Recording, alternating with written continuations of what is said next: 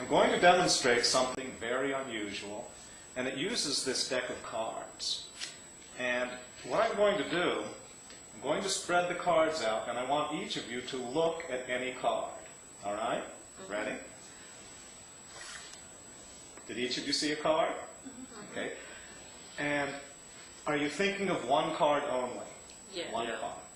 All right, I'm going to try to get some impressions. I'm going to try to read your minds and tell you the cards that you saw. Okay? Let's try this. Now, first of all, please concentrate on the color of your card. It's either red or black. Concentrate on the color. And as you concentrate, I see the color red. In fact, I believe that two or maybe even all of you saw a red card. Who saw a red card? I did. Okay, both of you saw a red card. Julie, you didn't. Okay. But, and Regina, I'm getting a very strong impression of your card. Concentrate on the card. I see a high card. Was it a high card? Yeah. It was a high card. And I see a diamond. Is that correct? Yeah. And I believe I see a court card. Like the King of Diamonds? Yeah. That was your card? Yeah. Very strange. And John Marco, you're thinking of your card? It wasn't the same card, was it? Okay.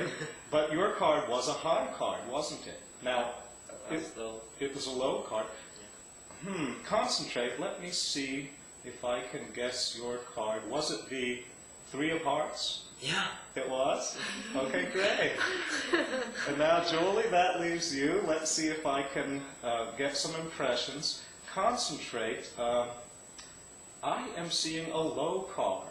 Now, Ace to 7 would be low, and 8 to King would be high. Was yours a low card? And was it a club? And I'm seeing an odd number. Is that true? Like the 7 of clubs? Yeah. Did one of the 7? Yeah. Oh, great. That's strange, isn't it? Yeah. Very strange.